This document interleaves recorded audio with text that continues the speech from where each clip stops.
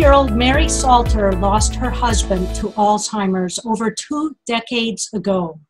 He had a rare genetic and inherited form of Alzheimer's. He was only 43. It's hard enough to lose your husband at a young age, and while many are becoming caregivers to a mom or dad, or even a spouse, Mary is now care partnering with her son and daughter, both who have been diagnosed with this rare genetic form of Alzheimer's.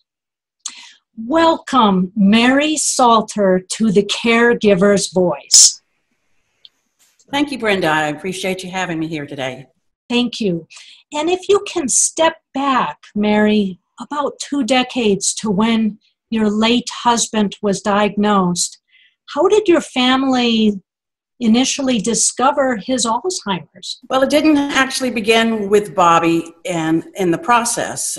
His mother had passed when he was 4 years of age, and the medical records were sealed because there was a lot of strange things with her memory getting lost. Basically, what she was doing was showing the signs of Alzheimer's, but back in the 50s, there was not anything that was diagnosed or even called Alzheimer's. So truly, if you look at the history, it began with the mother. Wow, Mary, think about that. In the 1950s, way back then, when it reminds me of the time of when we'd still have what they would call mental institutions where people were oftentimes wrongly placed because people didn't understand this disease.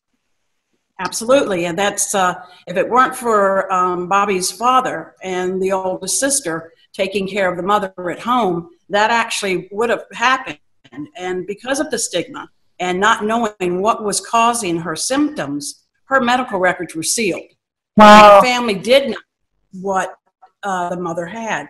All my husband knew at 4 years of age about his mother, what he could remember was when the door to the bedroom was opened, there was a bad smell. That's all a 4-year-old knew about his mother. And obviously that was the incontinence going on.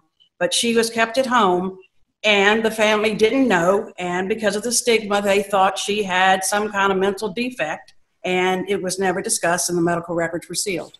Wow. And your own husband then was diagnosed with Alzheimer's or started showing the symptoms. How did he start showing the symptoms? There's a progression. There was 5 children born in the family. The first one was 16 when the mother passed. The youngest was 3. There was a process that began with the oldest brother. He began to show very similar symptoms as to the mother had displayed. And questions began to be asked by the wife. Tell me more about what Martha, that was her name, you guys talked a little bit about what was going on, and he seems to be displaying the very same or similar symptoms that his mother did. Well, she went and had the medical records unsealed. And through that, they began to see the similarities in what their mother had been displaying and now what Butch, the oldest, began to display on his own. So it went in succession. Out of the 5 children, 4 inherited the mutation, all 4 boys. And so in a matter of a 9-year span, we buried all 4 brothers. And the Bobby and his younger brother, who were 18 months apart in age, were buried 4 months apart. What a burden for the family. And one yet was spared. One was spared of this diagnosis. Was that the oldest, youngest? She was the oldest female. And it's not male or female dominant. It just happens to be, there's a 50-50 chance of inheriting this gene. And what is the gene, Mary? What is the gene exactly? The gene that the Salter family carries is called a PSN1. And it stands for Presenilin 1. There are 3, possibly a 4th one, they're now talking about, being added to this list of genetic mutations that cause this type of Alzheimer's. If you're a gene carrier, if you inherit that gene, your chances of having it and dying with it are 99.9%. That is just beyond scary because, you know, one of the things, there are statistics and then what is it? People say there are damn statistics. But when you say 50-50 chance earlier, that really means that, you know, in a family of 4, say, that doesn't mean 2 will definitely have it. It just means every single person has a coin toss 50-50 chance of getting it. So all of them could get it or they could not get it, but it's a 50-50 chance of getting it. Now, what percentage of people have this presenilin gene 1 that you talk about? And I hope I pronounced that correct. Presenilin. Presenilin. Presenilin. That I do not know because that's, you know, in our family, we know what we have and we do care about the other families that have a mutation. But I've never asked Dr. Bateman that specific question. How many carry this? How many carry that gene? How many carry that? Because basically the different genes don't present themselves differently. It just happens to be where you're, where it is on the genetic scale. It doesn't make the time that you get it any different. It doesn't make the process that you go through any different. So I guess the percentage of people having X gene has never really been important to me. It's all about just a gene that creates this issue. Which has totally devastated your family, your mom, mother-in-law, your aunts, or your uncles, your 4 uncles-in-law, if you will, and your 4 brother-in-laws, so 5 people. And then you also mentioned there was a 6th person affected or that passed from this as well. Who was that? Was Butch, who is the oldest of the brothers that got it, was his son. So because he had the mutation, of course, then you have that chance of passing it down to your children. And how old was Butch when Butch died? Or no, not Butch. Butch's son. I'm sorry, Butch's son. This was Eric, and Eric was 37. When he, oh my. And now this has affected 2 of your 3 children, your own children. So, Mary, I mean, I sit here and I just try to imagine you marry, you know, this is all in your life, all been surrounding you all for a long time in your life. And this is not, yeah, and it's not an easy thing. It's intense in its manifestation. So now 2 of your 3 children have this. And tell me about this. How did you guys discover this with your children? Well, once this was identified and all of these boys got this, we began to know more, finding out that there was something to this gene, that there was an inherited gene. It wasn't just by chance that these 4 boys got passed in the same manner. So I had, when my husband passed, I had Duke University do a biopsy on his brain, and they held on to that biopsy. But back then, Duke wasn't really big. There was not a lot of research going on. I just picked Duke because they were a large hospital. I figured if anybody could give me some answers, it was a shot in the dark, and I reached out to them. Nothing really came about from that other than they said when they did the biopsy, the autopsy on the brain, it was the worst case of scrambling that they had ever seen. And when I discussed scrambling, in Alzheimer's, you have tangles and towels. And tangles are microscopic, and you cannot see them really with the human eye. But under a microscope, you can see it. So it would be like taking your Christmas lights, how they look when you take them off your tree at the end of the season, and they're, you know, all together. And perfect analogy. And so they said it was the worst case of tangles. Now, what is the worst case of tangles for them? How many people with early onset brains had they biopsied? But, you know, at that time, I didn't know what to do with that information. I just knew He had the worst case of tangles. I knew what he died from, and whether he had the worst or whether he had the least didn't really make a difference to me because the end result was death. So then how did you take that early, because that's 20 years ago, and bring that to the present with your son and daughter? And how long ago were your son and daughter diagnosed? When Eric, their cousin, passed away at 37, the alarm bells went off. I mean, we went into panic mode, we as a family. Actually, it was my oldest son, Brad, that said, Mom, something's got to happen. We have to figure it out. Because now it was becoming more real to them. When they see a cousin who is in succession, you know, a child of one of the brothers, uncles that had the disease. How many years ago did Eric pass? You said at 37, but how many years ago was that? I believe it's been about 8 years. 8 years. Okay, so we know. Yeah, all right. Okay, so, no, it was, excuse me, I'm lying, because Brian and Carrie have been in research for longer than that, and it was Eric's death that prompted me to find this program. Okay, so we'll say Eric passed away 10 years ago, about. So I started looking for programs that were working with or looking for participants with early onset. And I came up with a program, and I called them, and they were called DIAN, and it stands for Dominantly Inherited Alzheimer's Network. Well, this program was in its infancy. We were waiting for the ink to dry on the paperwork to get started in this program, because there's a lot of legalese behind that. There are people that are in this program that are not willing to stand up and say, this is what I have. They want complete privacy. Yes. They don't want their name or anything else. So all that stuff had to be put into legal terms, and they had to make sure they could cover for the participants. So Brian and Carrie, this is my two.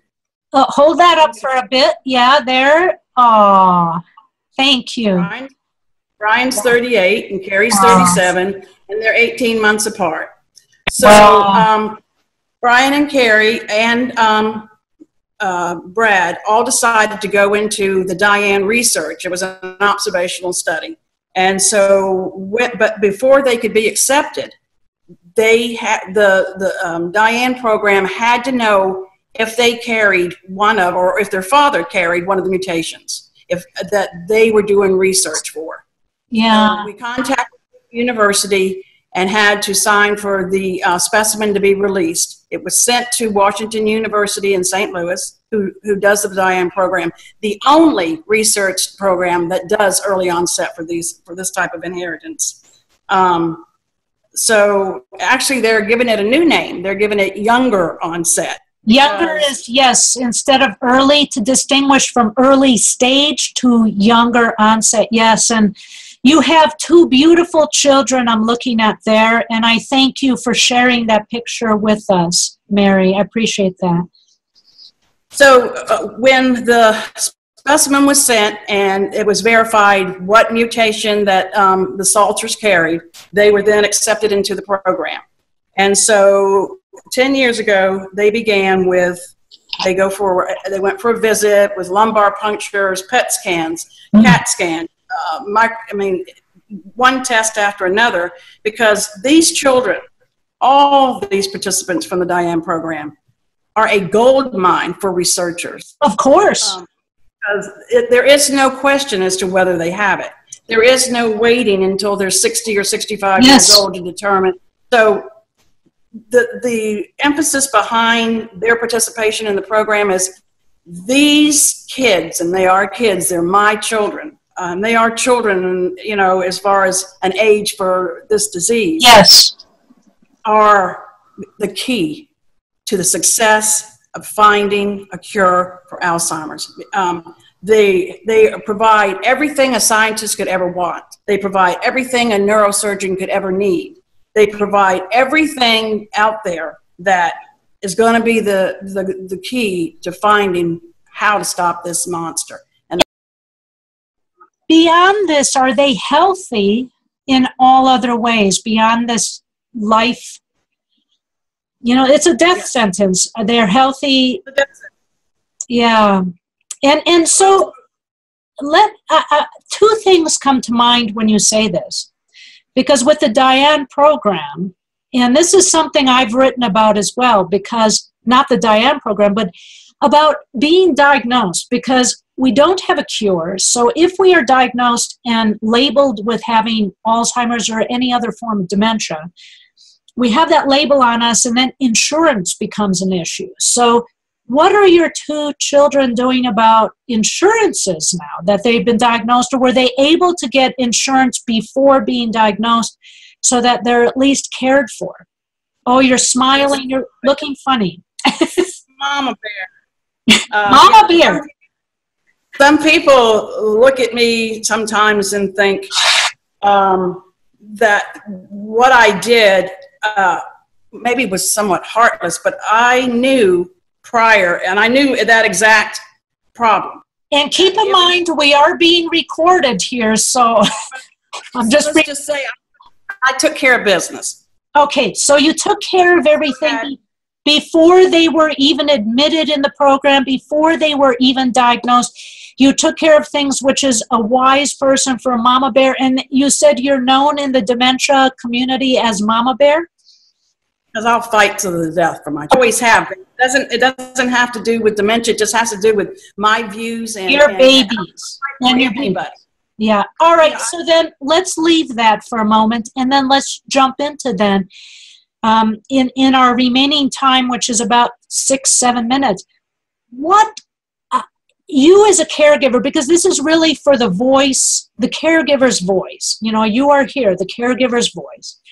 What are some of the things that you do as a caregiver, care partner for your son and daughter as a Mama Bear? Well, mine is probably a little bit different than most would, obviously, because of their ages. They're not as complacent and compliant as a mother or father might be, because they're still in their 30s trying to stretch their wings and, not let mom have control of their life. But which I have to.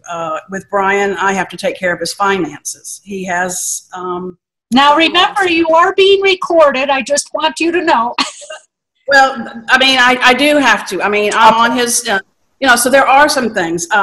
I did immediately set up POAs, medical power of attorney, durable power of attorney. The children are both no artificial means of life. They are DNRs. So yes. Those are hard choices for no matter what age you're caregiving for. Have that discussion. You've talked with both, and both right now with their minds as they are able to be functioning now. And they're still higher functioning, but you guys had this discussion, and they do not want to be resuscitated. They do not want, so you are now in power of attorney. Are there attorney in fact for both of them? Which means I need your permission if we choose to interview them for a Voices with Dementia column. I will need to ask Mama Bear's permission to interview. My permission. Yes. Okay. Well, I should ask them, though, too. I think they still might want a choice in that, yes. They just kind of blow all that. Listen, they just did a speech in Chicago for the Diane conference. Brian is exhibiting more examples of it, with the short-term memory, the confusion. He is living with me now, has been for a while. Carrie will be moving in next weekend, not so much because she needs that little extra right now, just there's some things going on. So as a caregiver for them, because they are involved in a trial drug, there's making sure the appointments are made, that the visiting nurses get here, that they have to go for MRIs every couple of months because the drug could cause brain bleeds. They have to go once a year to a different facility to have these long, drawn-out weekly tests to see where they're going, if they're progressing, if they're digressing. So the caregiving, as you would say, most people are, I'm not as deep into having to feed them, having to bathe them. Those will all come. And yes. This type of Alzheimer's that these babies have, I describe it as Alzheimer's on steroids because it's fast, isn't it? 7 years from onset to death.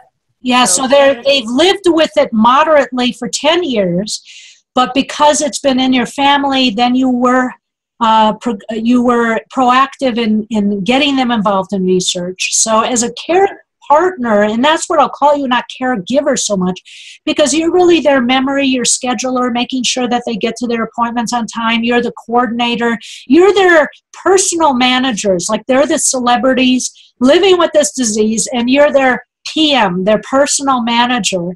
So I'm going to ask you this because we're smiling here and you are the mama bear, but mama bear, these are your babies.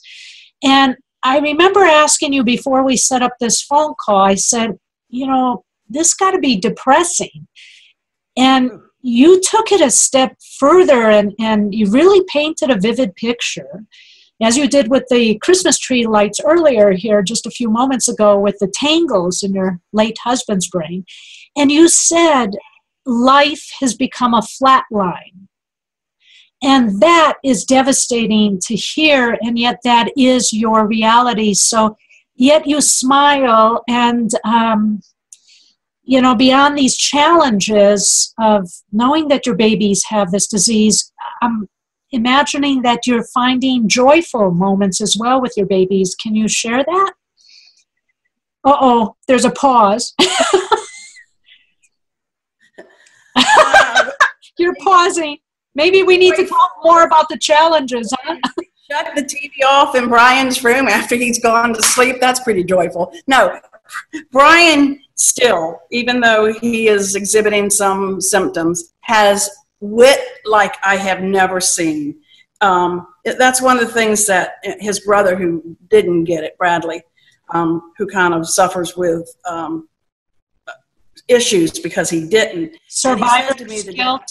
Survivor's guilt, yeah. And what did you say about Brian, I missed that.